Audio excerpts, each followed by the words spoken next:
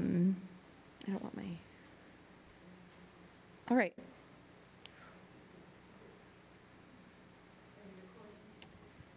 Yeah, so just so everybody knows, both in the room and on Zoom, that PAC TV is recording this event, and that will be available after the fact.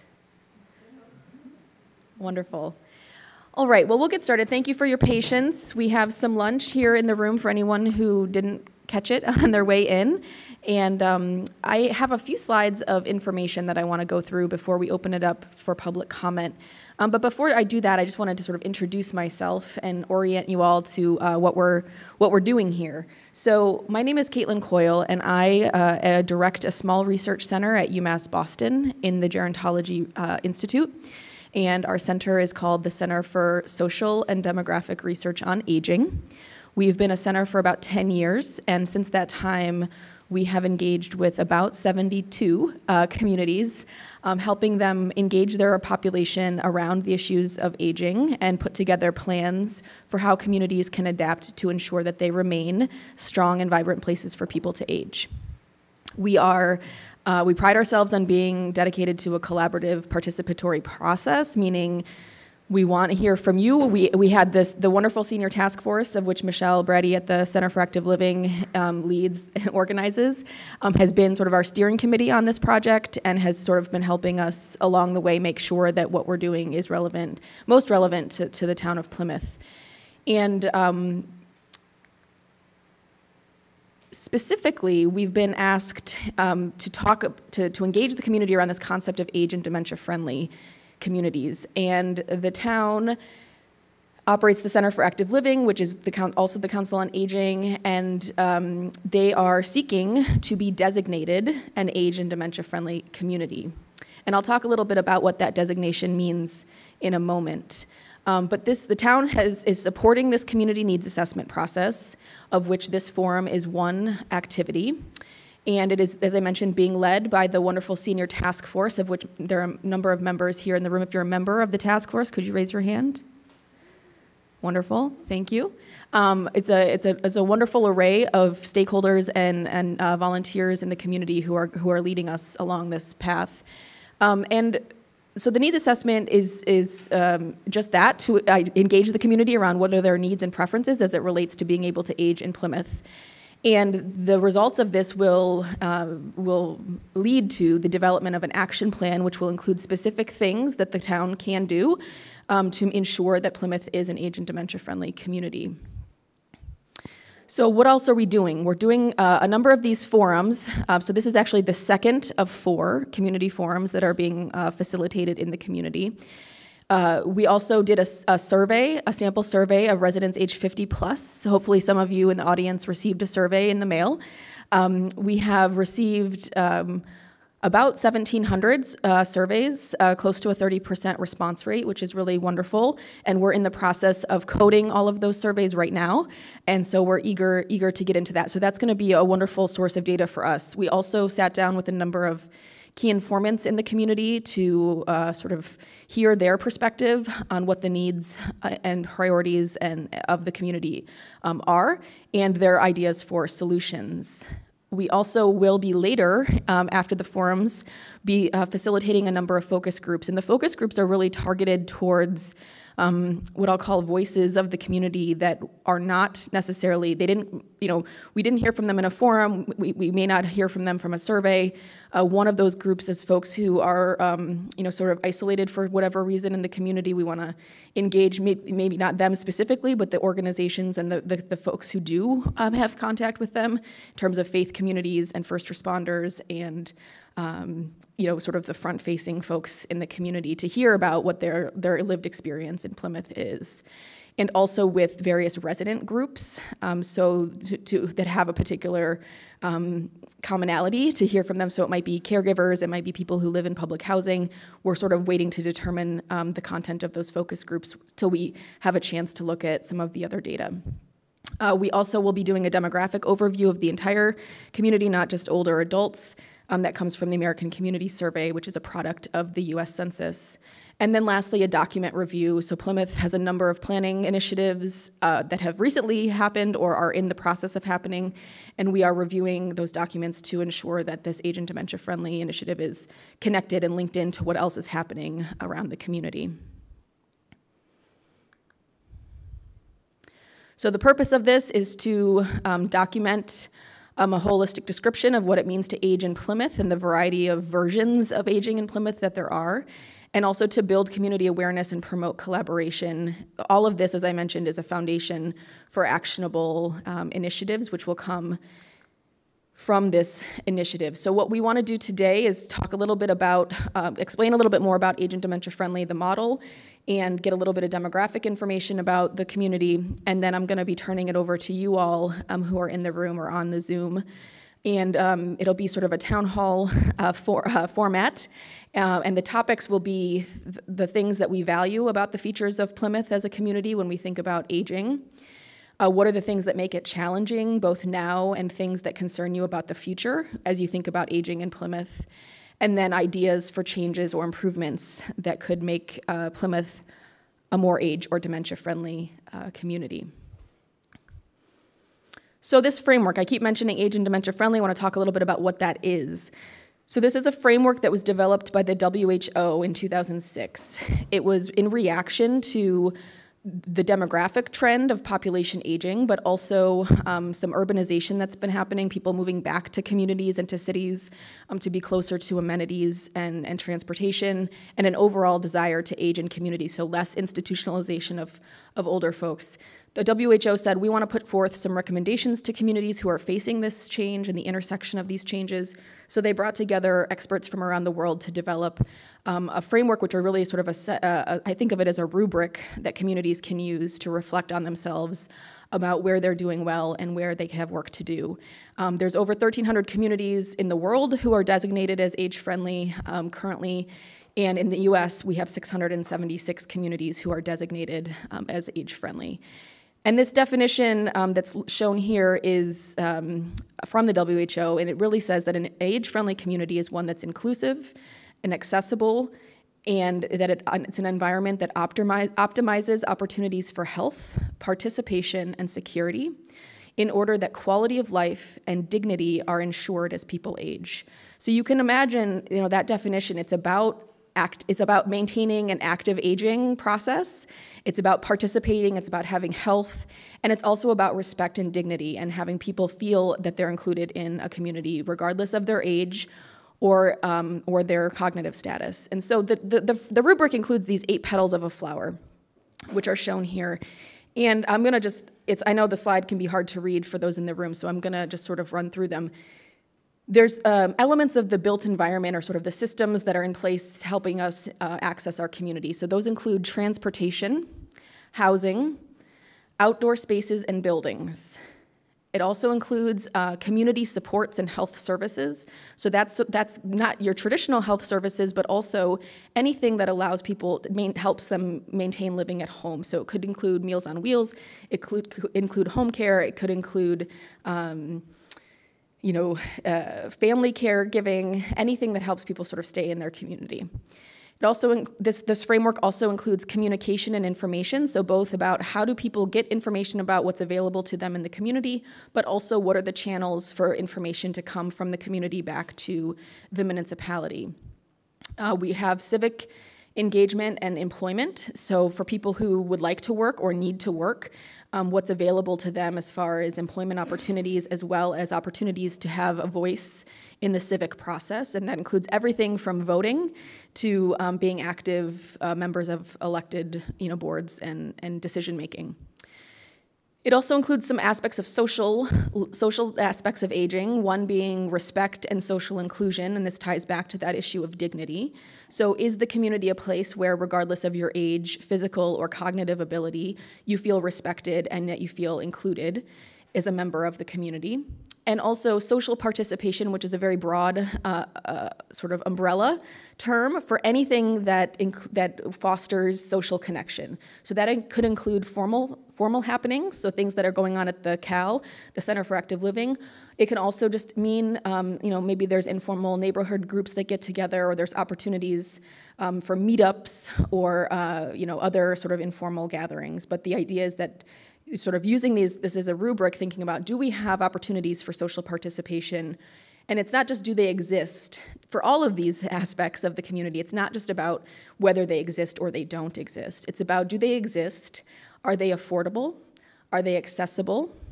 Are they appropriate for the community that lives in Plymouth? So it's not just about, do we have housing?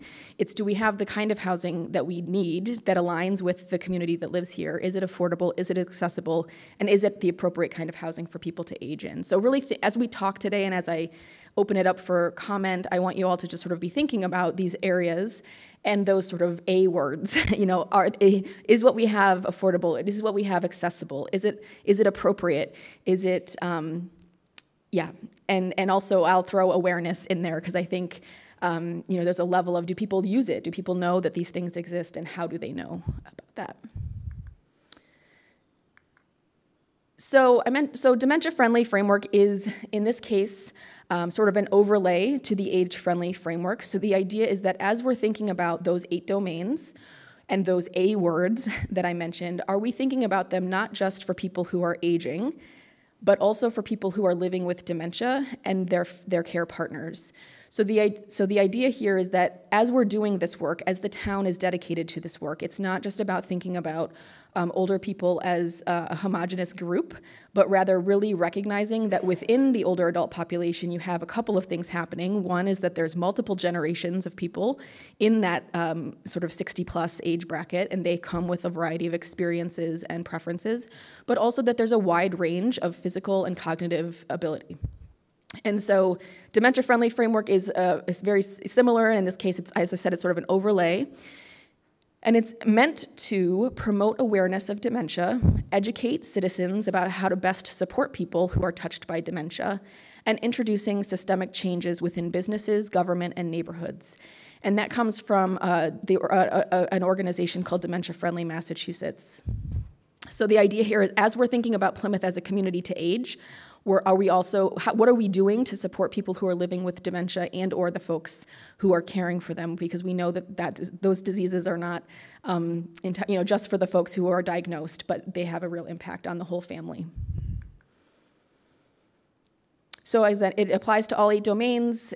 I will highlight that there are 2 new petals on this flower that you see here that are specific to dementia-friendly work, and that is safety. And that can be safety, personal safety in the home. It can be personal safety outside of the home. But in general, what are we doing to promote safety for folks who are living with dementia or their care partners? And also care support, at calling it out as a whole, has an additional petal of the flower that needs to be addressed in terms of what are we doing to support families who are in that situation, and are we ensuring that they have opportunities for social connection, for inclusion, for access to employment. All of those age-friendly domains are people who provide care. Are they being recognized in those ways? So that's the guiding framework that we're talking about, and those are the ways that we're trying to hear from the community about those issues. And one of the other sort of rationales to all of this, in addition to the fact that it's sort of a public health push to address how our communities are supporting folks as they age, there's also a demographic shift happening, as I mentioned, worldwide, but even more so here in Plymouth. So I want to just take a minute and present some data to you all that comes from that American Community Survey that I mentioned. These are estimates from 2021. And in 2021, older adults, and the definition of older adults for the purposes of this presentation are age 60 and over, and that is what we use here in the United States to determine whether or not you're an older American. So for older residents in 2021 made up 31% of the population in Plymouth. So you can see 27% of that is folks who are age 60 to 79, and 4% comes from folks who are age 80 or older, and this is approximately 19,000 residents in total. We have some projections that are available to us from the UMass Donahue Institute. Projections, I will note, are just that. They are projections. And so we have to always take them with a grain of salt. But what we see here is that there is and will continue to be significant growth in the older adult population in Plymouth. So that dark blue chunk of the chart that you see here is the population under age 45. And you see that there is a slow decline in that population over time. So what you're looking at here is what the decennial census looked like in 2010. The ACS, the American Community Survey, estimates for 2020, because we just last week got the age segregated data from the census in 2020. So those are estimates from ACS, and then 2030 is the projections that UMass Donahue produces. So we see a slight decline in the under age 45 group. The orange section is people who are 45 to 59. Again, relatively stable, but a slight decline there. And we see this kind of wild growth in the 60-plus population. So back in 2010, it was about 1 in 5, 21% of residents were age 60 and older. As I mentioned, in 2021, it was about 31%, and it's expected to be 36% by the year 2030. And I think this is not terribly uncommon that the trend in population growth is in the older adult population. But I think in Plymouth, it's particularly drastic in terms of the amount of change. And there's a couple of reasons for that. One, obviously, we're living longer as humans. We know more medically, so people are living longer lives, which is great. But we also know that there is the baby boom generation, so just a sheer large size of people who are in these age brackets. And so they are just a large group, and they're living longer, so that's a big part of this. But I think here in Plymouth, the other piece that's happening is you have some in-migration of folks over age 50, and that's in large part due to some of the development of housing that's gone on and the sort of desire to live in Plymouth as a retirement destination. So I think those things are all part of the story that we want to engage with you about. And before we get into it, I also just want to, I mentioned earlier that, when we talk about the population age 60 and over, there's at least 4, maybe 5 generations of people who are in that age group. And I think it's really important for us to reflect on the fact that there's a lot of differences and a lot of diversity within the older adult population, meaning that if you're an older adult in Plymouth, you're an older adult in Plymouth. It's not, no one story is the same, and everybody has very specific life histories and socioeconomic statuses and sort of preferences for how they live. And so I think I'm just going to present a couple of data points that I think highlight that diversity that we can keep in mind as we talk about aging in Plymouth. So what you see here is from that same data source, the American Community Survey from 2021. And the bar on the bottom of the screen is folks who are age 65 and older who live in Plymouth. It's their median household income. And what you see is that 12% of those age 65 and older are living under $25,000 a year. And an additional 21% are living under $50,000 a year. Now, this is income. It does not reflect assets or wealth, so just so you know. But that's compared to the folks who are that 45 to 64-year-old age bracket where 9% are living under that $25,000 a year, and 10% are living under $50,000 a year. What I think is interesting, what I'd like to just point out about this, so there is definitely a bit of a disparity between the older adults and the folks who are 45 to 64, and a lot of that can obviously be explained by workforce engagement. Folks in 45, age 64 are likely still working, as are some folks in their late 60s. But so that's one piece of it. But the other piece is that even though there's more folks who are economically or financially insecure, age 65 and older, I still think, they still have 36% who are living on $100,000 or more per year. And so I guess I say that to highlight there's a lot of socioeconomic diversity in the community. It's not, in some communities where I do this work, I go in and it's this graph looks a lot different, and it looks like the disparities for older people financially are much more sort of clear and drastic. I think here in Plymouth you have a little bit more of a distribution in terms of that. So just something to keep in mind. This is some information about disability status, so this is about physical disability. The pie chart that you see here tells us that about 24% of the population age 65 has at least one physical disability, if not multiple physical disabilities. And this can include things like being able to walk upstairs, walk long distances, get up from a seated position, sort of that very functional aspect of disability. So when we think about how do people participate in our community, how do they feel included, how are they getting in and around town, thinking about this piece I think is important. And also we have some data that I frankly think are pretty old. They come from 2010, I believe, that have that 11% of Plymouth's residents age 65 or older are living with dementia.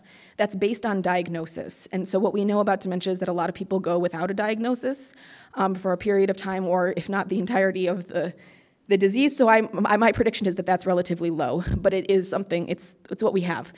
So among the physical disability, we also have, I think, probably a rising rate of dementia.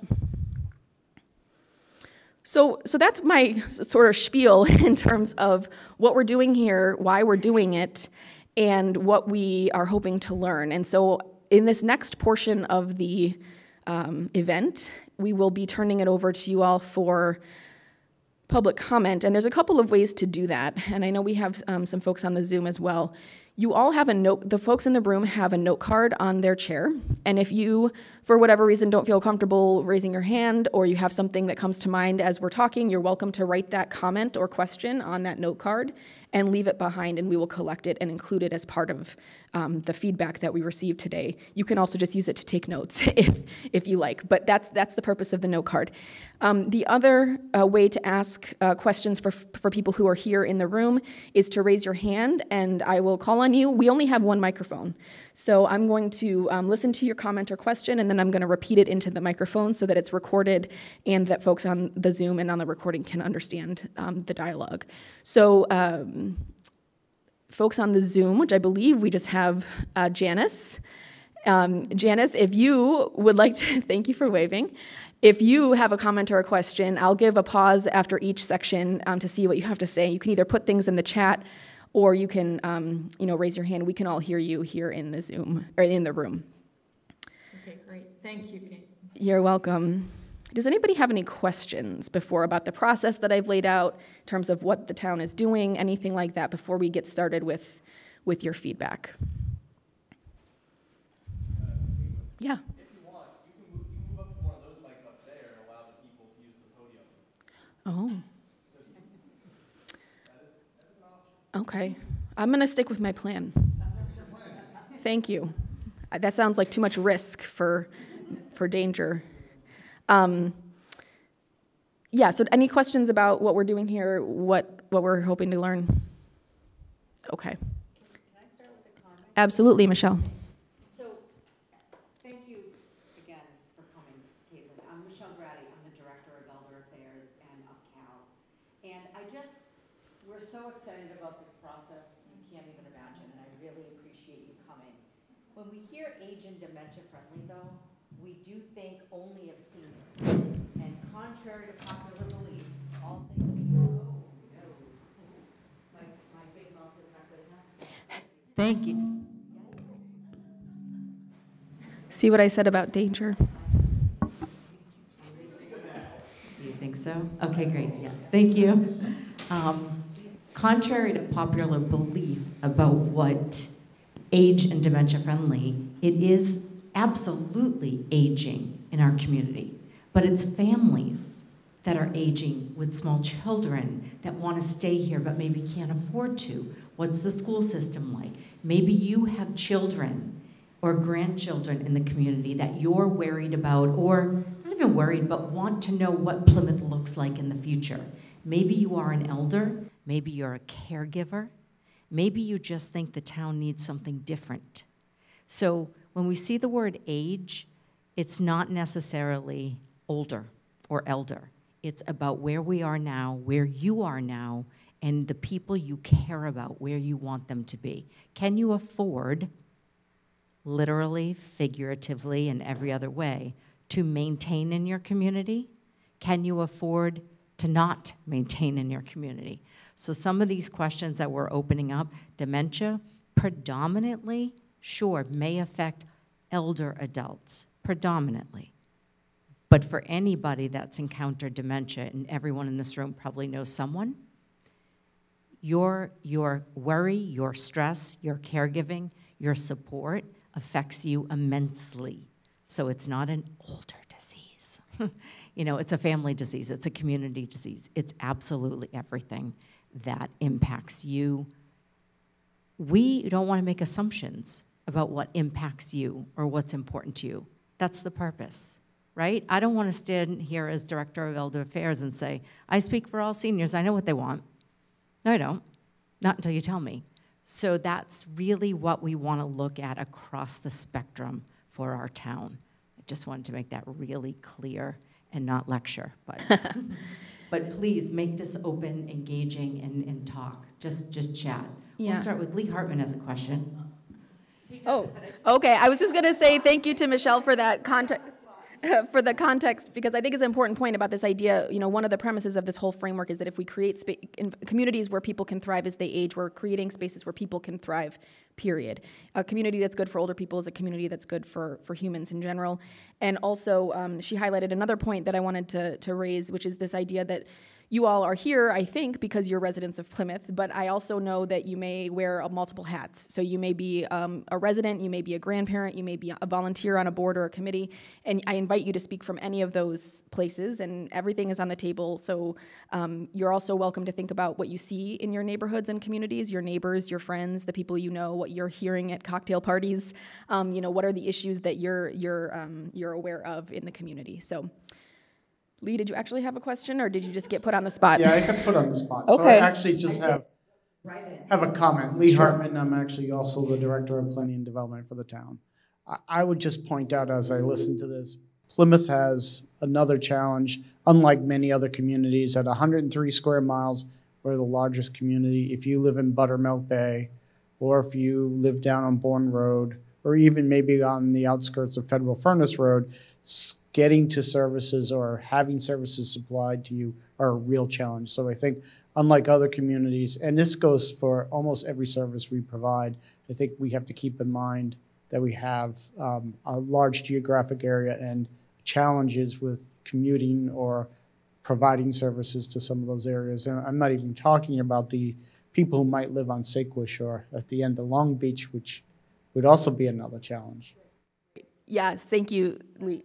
Yeah, another great contextual point before we get into, is this idea that Plymouth has a geography issue, which is that it's sort of disparate in terms of, connectivity and also just size. And that's an important thing to think about as we think about how do we support people aging in the community. So now that we have a free microphone, Beth, do you want to work on helping folks access the microphone?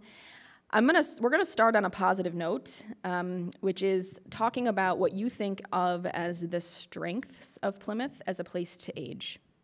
So what are the good things about aging in Plymouth? And again, just sort of raise your hand and Beth can bring you the microphone. Oh, look, there are none. That's not true. All right, up here we've got one. Thank you. Hold this further away. So Ann, my wife, sitting next to me, and I are both residents of Pine Hills. Big senior population there. And I think one of the advantages in Plymouth for the senior population is there's really a lot of opportunities for volunteer service. And I think that enormously helps people who are getting older, gives them a social connection, gives them a feeling of purpose in their lives.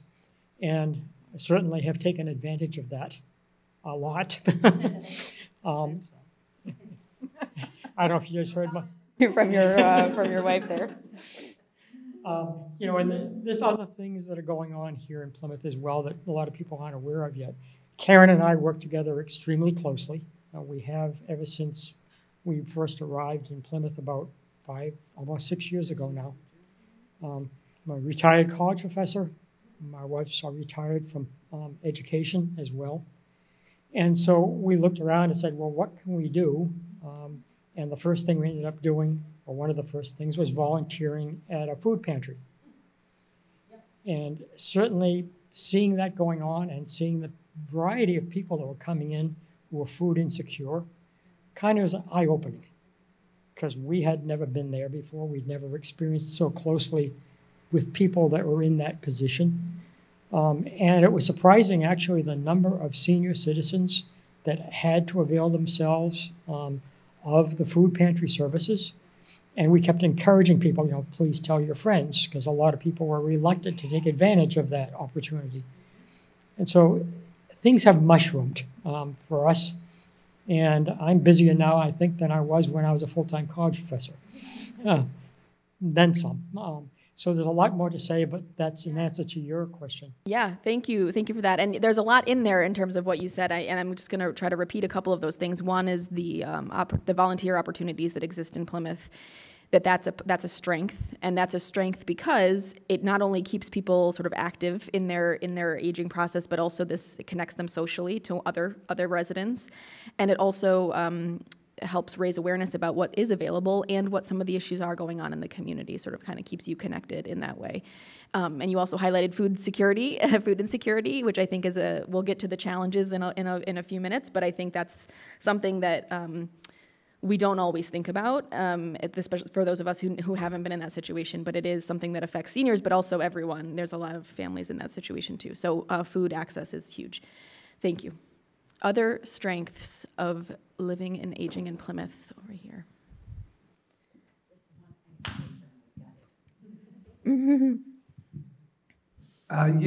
We're, my wife Faith, and my name's Ed McAdams.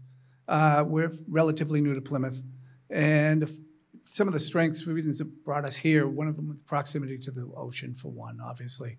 But what we found is a lot of extras, like shows at the Spire, at the Memorial Hall, things like that. There's good little restaurants and things like that. But one of the things that really struck us is Cal. I never pictured myself going to a place like that. I have to say, I'm a little bit of a snob, I guess. But I never pictured using a place. In the town we lived in, it was kind of way off in the background. And we've taken, I don't know how many courses at Bridgewater State. I mean, I look forward to it. We're not in class now. I was taking like 7 classes. Just because it's so much fun to just sit there, professor, and not have to study, read, or do anything extra. So to me, those are pluses. The thing that I'd like to figure out is we still haven't been able to find out how to get the information. The website for the town has changed, and it's outstanding. But there's still, like, even trying to find out about this, if we didn't know Christine, we wouldn't have known. And so somehow that piece would be a big help, I think, to help people, you know, come in and feel they're more a part of it. And we're, you know, way down in the other end of town. So it is a, you know, a kind of a drawback. I mean, the geographic area of this place is mind-blowing when you first move here, because it's a half hour from one side of town to the other. Where I lived, that would be 2 towns. So there's a lot of stumbling blocks, but I think those also could be, you know, assets as well. Yeah, no, thank you for that. I think, again, lots of points in there. One being this sort of extras piece that you talked about, you know, the restaurants, the shows. Somebody earlier before we started was talking about, I don't have to leave Plymouth, you know, to do those kinds of things. And also the Cal, obviously, is a huge asset to living in the community, and access to Bridgewater State, the lifelong learning aspects of that, too. So lots of sort of assets in and around Plymouth. Great points. Thank you. Yes, up here, Beth. Oh, here. Stripes. Hi. Thanks. I'm Jan Blanchard. I think one of the great assets we have in town is the library. I don't have to really leave home to access the library catalog. I can look through there and pick out what I want, and then just one trip to the library and get it. And I think there's also other services for seniors that I probably don't take advantage of. But the library is really a great asset. Absolutely. And as you mentioned, not just for getting books, but there's other programs and things. And I think going back to the previous point about information, you know, sort of a place to learn about what's going on in the community. Thank you. Hi, my name is Christine Silva. I live in downtown Plymouth. I'm a real estate broker here in town for 30 years. And I'm glad Lee came back. So one of the things I hear all the time from my seniors, my clients, is that either their children can't stay in town, they can't afford to stay here, and my seniors live around me, I'm senior too, but the tax burden is beyond. And I know our tax base, we have so many seniors, to give the seniors a break is probably impossible, I'm gathering. But what we need so badly is zoning reform. We need to be able to build accessible dwelling units. I need to be able to, if my home is big, let my son move in and take care of me. Let me have my own little unit. I don't understand why this town cannot get beyond that. Yeah, thank you. No, huge challenge. The affordability of taxes, the issues around housing and zoning, and I think ultimately the limitations put on families to stay in the same community and what that does over time to the fabric of a community is something I think that's also sort of embedded in what you've said. So thank you for that. I'm going to kind of keep us on strengths if we can, but I know we'll get to the challenges next. Yes. David Peck, a new member of the planning board, but been around also on building committee. Open space and trails. I will say, this town, has a lot of town-owned properties and great trails, but also Wildlands Trust, the Audubon Society in Tidmarsh. That's a terrific resource that I think is kind of under-marketed to remind people. There's just wonderful things. I'd also say on accessory dwelling units, I have tried twice, and town meeting did not approve it, but hopefully third time's the charm, because it absolutely is one of the multiple things we need to do to make things more affordable for everybody, but also certainly for the seniors, so that they can stay in their homes. Yeah, absolutely. And another push for a pull or plug for the outdoor spaces. We talked about access to the ocean. You're talking about the trails, the conservation land, all of those outdoor amenities, which make Plymouth a good place to be and to be active. Thank you. Any other things you love about living in Plymouth that make it a good place to age before we move on to challenges? One thing I'd point out is oh, thanks, Janice. expansion of the ability for shopping, for example. I mean, just 10 years ago, so many of these stores and markets just didn't exist, and now they do. So we were talking about not needing to leave Plymouth because of all the cultural aspects, but also for, buying groceries, etc. So I think that's a positive as well. Yes, access to being able to buy the things you need to get by right here in town is really a value. So I am aging in Plymouth. I live in Plymouth, and that's the truth. What I love about Plymouth is I think the support of small businesses, our chamber, and the way that the town, I work for the town, and I'm a fairly new employee. Listen, there's all kinds of dirt we can talk about the town. Positives, though, everyone works together. It's true. The Senior Task Force coming together, the community partnerships that happen in this town on the professional level, boards, committees, you can agree, disagree, all you want, but there is so much care and passion for caring about this town, and it's evident even in the wildest of arguments. It's evident. Yeah. So I think the community itself is really well woven, and we really have a supportive nature. Yeah. Yes, and if the Senior Task Force is evidence of the kinds of things that happen, then I can completely attest to that in terms of the willingness to collaborate and the dedication to the community. Okay, well, we're going to shift gears to,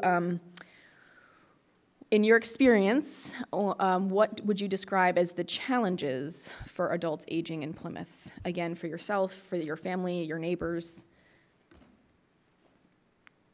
And it could be now, things that are challenging now, and they can be things that you think about as being challenges in the future, things you're concerned about as you think about staying in the community. Yes, up front here. And this speaks to the largeness of Plymouth. We'll get you a microphone.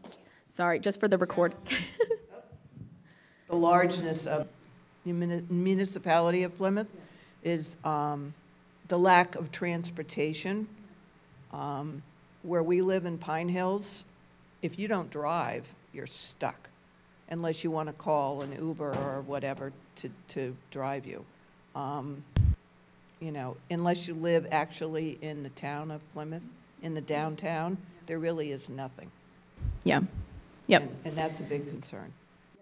So going back to the vastness of the geography and the way it's sort of parsed apart, this issue of transportation is serious in this. I mean, it's serious no matter what community you're in, but here in Plymouth, I think it makes the solutions a little bit more challenging to think about how do we connect people with transportation to get them where they need to go. And yeah, thank you. Transportation is huge.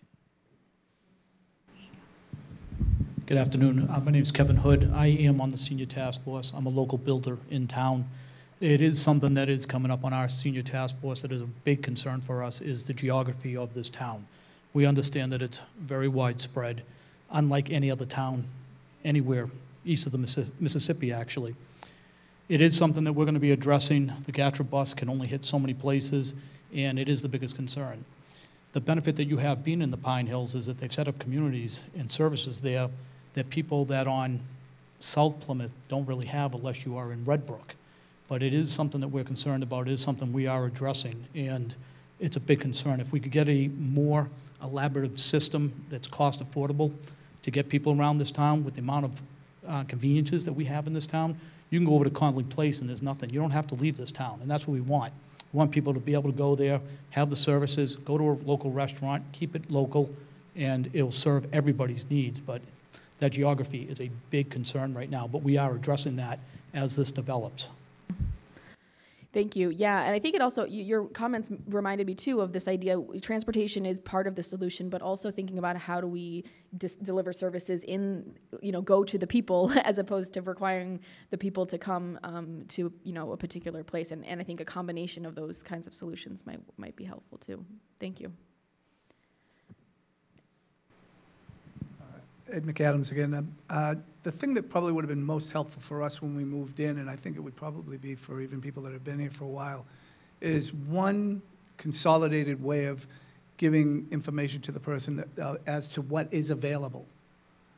We've kind of hunted around and found all the resources, but if there, there used to be a thing, Welcome Wagon. Do you remember that? Yeah, I don't even know if that ever, does it still exist?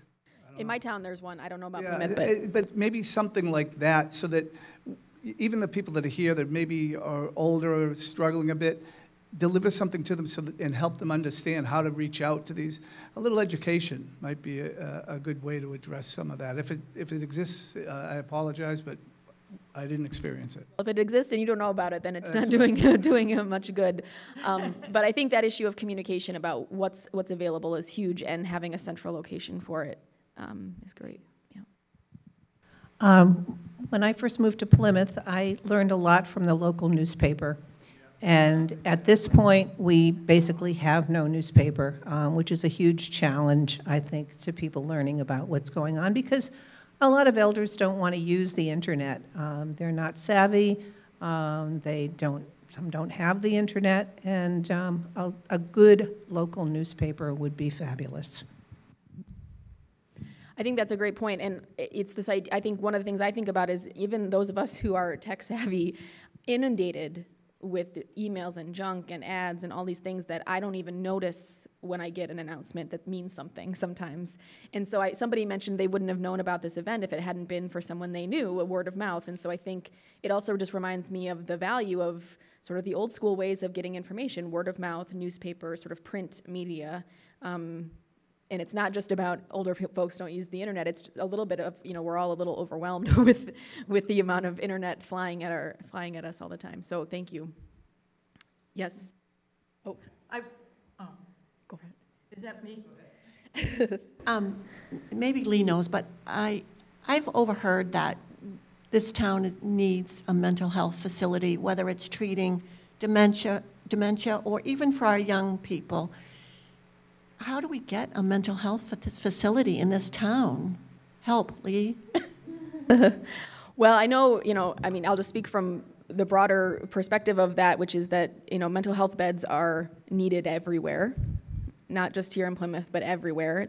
And so I think one way to think about that is, if we can't get it in Plymouth, how can we get our folks connected to other, communities that are doing things, or how can we work together with other communities? I know some of the hospital folks are working on those issues as well, but We had a great facility in Plymouth, but just at the same time, the water issue popped up, so they've gone somewhere else. I think it was a 75-bed facility they wanted to build. Lee, is it a water issue or is it a structurally getting water to places? We're not out of water, correct? No, there's no water problem. So the issue is if in the winter time. No, the problem is in the summertime, if a well goes down during a drought and there's a fire, we don't have the capacity for the fire. Day to day, there's not a water issue. It's that safety. And if you say that'll never happen, I'll guarantee you it happens. So the issue is that redundancy. We're right now in the process of building a booster station, or designing and building one that will connect the North Plymouth water system to the West Plymouth, which will allow those things to move forward. But again, this popped up just at the same time that facility was looking to come to Plymouth, and again, they're going somewhere else. I was going to point out for the asset too, so my time here, which is now 35 years, the medical facilities and the quality of medical care and the number of options you have in Plymouth have really expanded and is constantly expanding also. So that's something else that we have, and that might be because of the population. They came here because we're here, or but again, there is quite a few opportunities all over this community for that type of care. And some of them are in these smaller, Red Brick or Pine Hills. You have them not just simply in areas that you have to drive to. Some of those are in the community. Great. And Janice on Zoom has her hand up. Can I just say one opportunity or issue that I see all the time is housing affordability in general, with the prices going up as rapidly as they are. For example, in 2 years, our rent went up by 30%, and I'm talking about per month, and it's just huge. And also, the costs are rising for example, if you do need assisted living or that kind of thing, the costs are prohibitive for people to afford. So that I see as a major issue going forward. You're off. People who rent are experiencing rising costs. People who own homes are experiencing rising costs. And anybody who wants to come in to Plymouth is facing high costs. So I think all around that's a huge issue. Thank you. Lee just stepped out, but finding, just confirming the time and the place for this meeting, because I had a sense it was at Town Hall. So I went online this morning on the town's website, and it was not listed as a meeting. I called Lee, and he said, oh, yeah, great hall. So that's just another reinforcement. It would be great to have much more information available on the website. A second thing I'd point out, Jan is equally a friend.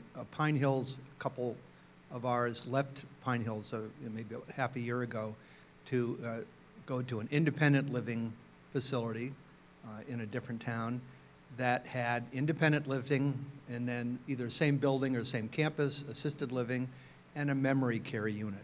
So, I know we've got, Pine Hill, Red Brook, there's lots of good places, but, following up on that suggestion, memory care units are probably in our society's future, and it would be great to have one here or more, as big as we are. So. Yeah, thank you for that. Yeah, highlighting the point that things change. People, the onset of something like dementia can really change the trajectory of people and what they need, and being able to support people along that continuum and have options for them is huge. Yes. Hi, I'm Kathy Castagna, and I'm with the Plymouth Senior Task Force, and I'm on the advisory committee for the CAL. I live in Plymouth. I've been here for 40 years, and I have an old house, and I live downtown, and it's lovely. So there's a lot of things that I have accessibility to. However, my husband and I are aging, and we're great do-it-yourselfers, but we're at the point where we can't do it ourselves anymore. So it's the idea of finding legitimate businesses, construction folks, painters, electricians, plumbers, all that's, you know, how do you find the services that are reliable and that are affordable for the senior population to keep their homes and to age in place? Yeah, I mean, one of the things, when we link that with the housing issue, if people have nowhere to go, then the default is they stay where they are. And sometimes that can mean they have to make adjustments to their home to be able to stay there. And obviously, homes age too. And so being able to support people with repairs and modifications is in need. And I think the other need you're pointing to is how do we find out about what's available to us in terms of identifying contractors that are trustworthy, that are affordable, that understand, won't try to upsell people and things of that nature. So great points. Thank you. Yeah. Just want to point out, because we worked really hard to get this on the face page of the new town website, and it is. It's under Newsflash. So there's 4 sections on the face page of the new town website, and it lists featured newsflash or timely or worthy events going on or information, and it does say community forums. But I will work with, I feel bad because Anthony Sinesi from our town manager's office worked very hard to make sure that this was one of those face-facing events, but it goes to communication, right? We need to make sure we're constantly working on that and having one stream. I also will just say in some of the comments here, from the senior perspective, it's very interesting because we began with a grant because of COVID and retirement, the Welcome Wagon 2.0 at Cal. So what we did is we've started this quarterly, exactly what you're talking about for seniors, and we actually have postcards going out to every senior who's voted, who registered, voted, and has moved here in the last 6 months to 1 year. That's upcoming.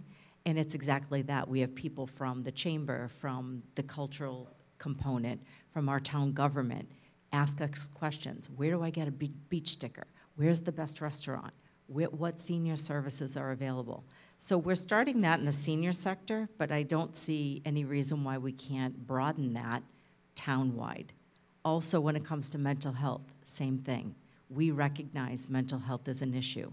We can't bring a facility here, but we have partnered with Bridgewater State University's master's program for social work, and we are now in the fall going to be offering on-site, in-person clinical services to any senior in Plymouth free of charge. So these are the things, though, that need to get out, right? We got a grant. It's all grant-based, but, you know, right grant shall have. But so these are things that you all should know about, whether you're a senior or not. Again, if you have a parent, a sister, an aunt, anyone that you want these services for those in Plymouth, I just want to make sure you're aware of those. I think that's a great point, and I want to highlight just one aspect of that, which is this idea that there is a lot happening at the Cal, and I think sometimes when we talk about communication, one of the things that deters people are words like age, aging, dementia, elderly. You know, we live in a society that doesn't like to get old. And so when we think about communication and information, maybe one possible solution is to think about how do we message what's happening at Cal or happening with this initiative in ways that's appealing and attractive to folks who may be a little shy around those words. Thanks. Right. Yes. I like that. I like that. Karen Peterson, I work at BID Plymouth, and I'd say the biggest challenge that we're dealing with right now is staffing. We really have been hurt quite a bit through COVID, especially in healthcare, and you know, you brought up mental health, and I think a lot of the problems with mental health is that we just don't have as many people in the field, and I think that's happening everywhere. But I know we're doing our best to try and recruit good people, and I know that the state is doing their best by having these community behavioral health centers, but it's going to take some time and some creativity, similar to what Michelle's doing, and a lot of it is communication, but definitely I'd say from a challenge standpoint, staffing is big for us. Hi, Barry Potvin again. Just wanted to mention something that we found very helpful when we first moved into the Pine Hills community. There were established already welcome sort of seminars that were made available to any new residents of the Pine Hills, and they gave out vast amounts of information, free coupons for various things with local businesses. So that was obviously a big help when you move into a new community and you don't know where things are. And a lot of word by mouth happens. So if we need a contractor, we can send out messages to the Pine Hills community. And we get multiple sort of replies about, oh, you should try this company or that company for various other things. I agree with everybody. We need more community outreach. We really do. I think Cal is doing a great job at trying to do it. The Board of Health is in the process of organizing community forums and information sort of sources on a regular basis about health-related issues. And we also now have, and Karen and I both work together on this, a 6-community state-funded grant group that actually has been in effect for about 6 or 9 months now. The state has been very generous with financial support. We are providing an epidemiologist, a public health social worker, a public health nurse, and also a specialist who's knowledgeable about environmental health risks. They will also be engaged in these community outreach seminars and forums. And we'll, as I guess Michelle knows, we do try to reach out and sort of network information together. The problem is really getting the knowledge out to the community that this is happening. We want you to come. If you have time, please do so. That's really the stumbling block.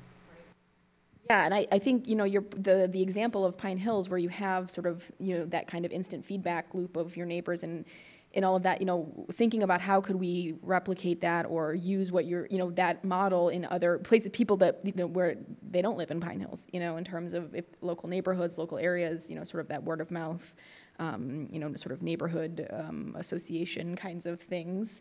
And also, I think overall the community engagement is something that requires ongoing effort, as you're talking, sort of periodic education, and also, sort of the connection of not just, education, but sort of how people can be involved, right? So it's about getting the information out over and over and over again to new people, to people who've been here and that kind of thing, but also to identify ways that people can contribute to that. We want to build the network, right, in terms of the kinds of people like you who are doing things and involved in volunteering. And word of mouth is a really powerful way of doing that. Everyone loves to be invited.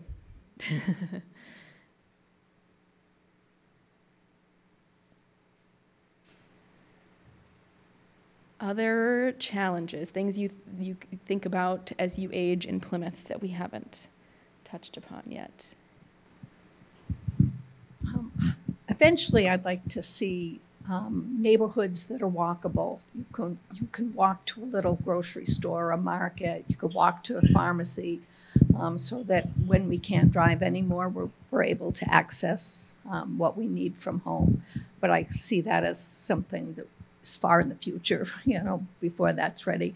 I also wanted to say that I think that, are you familiar with age and place villages? So we don't need to reinvent the wheel. I think they're doing that all over the country right now. And I think even as big as Plymouth is, we could organize it by precinct or by village, with spokes where you could get the information out that way. And it's a great use of volunteers. Yeah, it's a wonderful model, the village model that started right here in Massachusetts and is now global, really, which is, for those of you who aren't familiar, is sort of it actually came out of this phenomenon of they called them naturally occurring retirement communities, which was really just sort of pockets of places where there happened to be a lot of folks who were aging in place, and they started sort of helping each other out, sort of informally, sort of peer-to-peer, giving rides to the hospital, to doctor's appointments, picking up groceries, prescriptions, I'm going to have surgery on this day. Could you help, get me ready for that or give me a ride or whatever.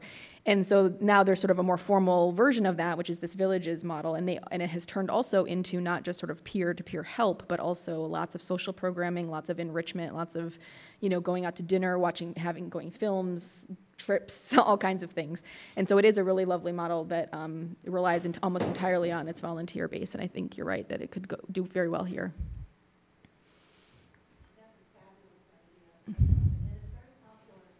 Yeah.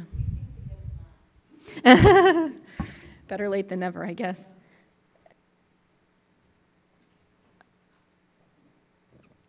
All right, well, I'm shifting us a little bit to the last portion of our conversation, which is about ideas for how we can sort of build on our strengths to address these challenges. Sort of what are some ideas for how we can make improvements? We've already talked about a number of them, and I want to just sort of put it out there again. I think one way to think about this is if political will and money weren't issues, what could you imagine? Plymouth, that we have this idea of walkable villages, places, sort of little town centers where you can access a cup of coffee and a loaf of bread kind of thing in walking distance. Other ideas or recommendations? Yeah. I've been working with Harry Helm and Steve Bulletin, and I'm hoping that we can create some land banks so that we can create those centers or the commune for, you know what I mean, with green space in the middle and for seniors and activities. I hope we can get through that and achieve that. That's great. Janice, do you have anything to say on Zoom here? I think that's really a good idea. And one of the things, again, that we want is to make sure that these things are affordable when they do come and are implemented. Yep. Kathy, back here. Just a thought on the housing front. I know we talked about the need for reform for zoning for accessible dwelling units, but what about the idea of, having tiny houses in our yards? I have a huge backyard, even though I live in downtown, and it would be great if I could park a tiny house back there and I could move there and I could give my house to one of the kids. So that's a whole issue. We don't need as much space as we grow older. We just really need things that are more compact and accessible, but that's a whole issue about zoning and planning, but it is something we can think about. Yeah, absolutely. The tiny home type of living is not, I think appealing for folks who are aging in place, but also for young people who are, trying to get started and off their feet, and a small dwelling can be a way to do that too. So it can, again, sort of serve multiple ages. Yes.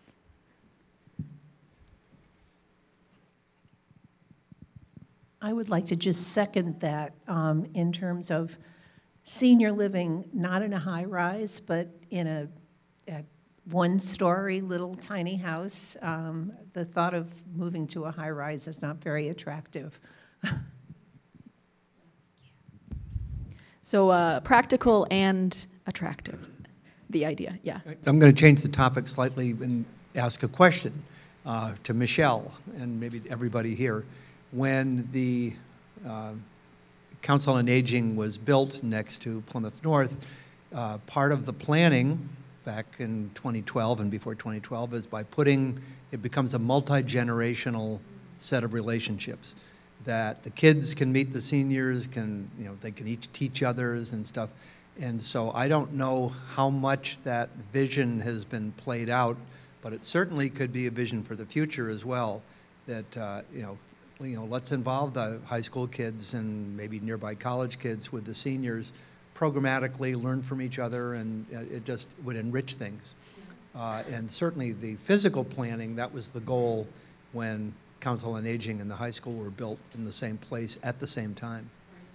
I'm going to let Michelle answer that, but I just want to highlight this, the opportunity, of multi-generational engagement in general, you know, whether that's at the Cal or just in the community more broadly? How do we think about, I think the other, you know, sort of American way of doing things is this sort of age segregation. We've got kids, we've got empty nesters, and we've got older adults. And for some reason, our systems are set up that they're separated and all of that, but that we know that there's a lot of enriching experiences that can happen when we bring them to. So anyways, so thinking about, you know, age and dementia friendly Plymouth as this opportunity for age integration, and how do we think about, let's not call it a senior event, let's call it a community event, and we encourage people of all ages to come. So I'm going to turn it over to Michelle to answer your question. Mr. Peck, of course. Mr. Peck was going to build for us our time capsule right before COVID, which was intergenerational. So I loved that. We had a lot of good ideas. But to answer your question, I think that we've done a pretty good job of creating programming, being next door, right up till COVID. And I hate using COVID but it shut everything down, right? It really did. We've brought back most of what we started, but there's still a disconnect. That's the truth. I think as we look, I say globally, more community-wide, you know, what do I envision, to your point? You know, pickleball courts that aren't isolated somewhere, because that's what seniors do. Pickleball courts with a playground, with a community center, where people aren't saying, oh, the seniors are over there and the kids are over there. We work with the Poet Laureate. We do poetry workshops with seniors and seniors, right? But in a perfect community, I would have those parks. You know what those parks have to have? Benches with a handle in the middle. Because if you look at our benches, there's on one end, there's a handle, and on the other end. If you have mobility issues, and I don't mean you're 100, and if you have mobility issues, if you have a broken leg as a 30-year-old, and you want to sit on the park bench, seniors are playing pickleball, you know, the kids are playing on the playground, the grandparents are interacting with you know, the kid. Try to lift yourself up off a bench with one arm. You need two handles. We need to just grow a community. We have a great community. All those walking trails, there's no handrails. Just think about the simple things. We want to take our community. You know I love the purple table. This involves intergenerational. We have kids in the summer, right, who are waiters, waitresses. Imagine, because it's free of charge, that we provide training to wait staff at all of our gorgeous, awesome restaurants about dementia. It's called the Purple Table. Imagine you call up to make a reservation and you say, I'd like to reserve the Purple Table. And that 18-year-old or 16-year-old who's a hostess knows exactly what you're talking about, and they know that that table is a little bit further away from the crowds, is a little less congested, maybe has some signage. Signage is huge for dementia. Imagine if we just lived in a community where we made that call and you knew you were taking mom out tonight and she was going to her favorite restaurant and you didn't have the stress. And that 17-year-old who's waiting on you has had some basic training that came over and engaged with your mom. Imagine that. Those are the things that are going to change Plymouth and make it great. That's what age and dementia friendly is all about. So that's what I see in the future. Hope that answered your Well question. said, Michelle. Wow. Karen. Yeah, I just wanted to, you brought up walkability, and I know transportation's come up. Potentially looking at like a complete streets model. I know a lot of communities have looked at that, so just kind of wanted to throw that out. Okay. Walkability, connectivity, sidewalks, crosswalks, all of that. Yep. Barry. Yeah. Back to the topic about intergenerational. Everyone should know that one of the newer things we put in place at the Board of Health was actually having student representatives from the high schools on our Board of Health. They don't vote, but we usually find out a lot of interesting information from them based on their rather unique perspectives. And not only that happened, but Karen Keene went over to the Plymouth Intermediate School and apparently was talking to some of the students there, and all of a sudden, out of the blue, they said, we understand you have high school students going to the Board of Health. How about us? So I don't think you should underestimate the enormous amount of interest and services that you could get from the school-age students. They're motivated, they're interested. You have to make it available to them. The Yellow Tour project comes to mind. It was very recent. It was organized mostly, I guess, by Cal and by the schools. And it was a group that wanted to do something about raising awareness about suicide. And it was, I think, fairly well attended. And it was quite impressive. And again, this was something that the students got massively involved in because they see this going on in their own populations. It's not just a problem with seniors. Absolutely. I think the power of service and volunteering as a way of uniting generations is huge, and there's a lot of examples of how that might work, and the ones you raised were really well said. And I think, yeah, I think it comes back to, you mentioned, people, it's about people want to be asked to participate, right? The kids, the seniors, there's some of us who are willing to raise our hands and say, I'll do that, I want to get involved, but there's a lot of folks who would love to be involved, but they don't know how, or they don't know where, or they're not sure, and if somebody they know says, hey, would you, come and participate in this event, they would be happy to do it. So I think that I'm putting a lot of emphasis on that invitation or that ask, and because I think that's a powerful way of getting people to kind of growing the folks who are involved. Yes? When people were talking about memory care centers, it jogged my memory about when we lived in New Jersey, there were memory care facilities that were houses in the communities. They were owned and run by companies, for profit, I would assume, but it was a group home concept like group homes for disabled adults. And it was actually in the community, a house that looked like the rest of the houses in the community. And that's something to think about too in terms of the village concept. Yeah. Instead of having a kind of large center or a center type of thing that's way out in the middle of nowhere, it needs to be part of where everyone lives. Yeah, that's a great example. And I am also imagining all the efficiencies with the workforce if they're, having 6 or 8 of their patients, I'm thinking of home care in particular, instead of driving to 6 or 8 homes to provide home care, they're in one location. So I think that's a great idea. Yeah, that's a great idea. Yeah.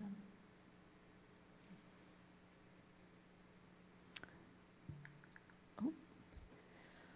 All right, well, I'm going to give you a minute. I'm going to do a last call for comments and questions, but before I do that, I just wanted to make you all aware of the final 2 forums that are being held. One will be, I think it's next week already, which is, here we are in June. That is going to be an entirely virtual forum. So if you know anyone who's not here today who you think might be interested in participating, you can find that information, I think, in a number of places, but that'll be entirely on Zoom. And then we have the last in-person forum, which will be on Tuesday, June 13th at the library. And that's at 3 o'clock. So again, spread the word. You're welcome to come back if you have more to say. And just that Zoom link? Yes. It's live on the town website. So you can just click right on it. You can just click it, and we'll bring you right to the Zoom link, right to. Wonderful, wonderful. So a couple of additional forums happening, and here's the information for that.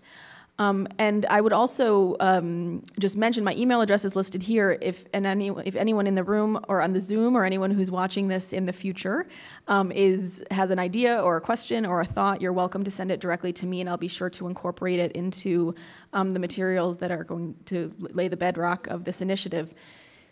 So I just wanted to make sure that anyone, especially those who are watching it in the future, I'm imagining maybe they catch it on PAC TV and they think, oh, I have a great idea or something to say. I want them to be able to participate. So feel free to send it to me in an email.